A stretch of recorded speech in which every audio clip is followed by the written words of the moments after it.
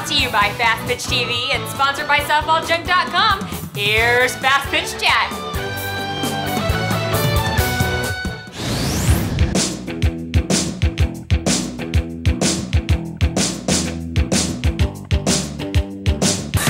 Welcome to Fastpitch Chat. I'm Christy Ambrosi, former Olympian, and I'm here to answer your question of the week.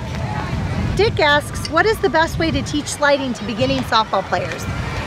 Well, I would definitely say that the best way to teach sliding is on a rainy day in their socks, or if you get a slip and slide out and have them after practice wear their bathing suits under their practice clothes and then work on sliding on the slip and slide. It's a fun way to get them excited about sliding without anybody getting scared.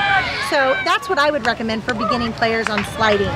Thanks for watching, and you can send your questions to fastpitchtv@gmail.com. You can also go to nationalcoachesclinics.com to find out more information about our upcoming coaches clinics this winter. Do you need a softball bat? Do you want to save $30? SoftballJunk.com is offering an additional $30 discount off the price of all non-sale softball bats on their website. That's right, $30. So the next time you buy a bat, go to SoftballJunk.com and enter the code FPTV30 during checkout, and wham! You just put a cool $30 in your pocket.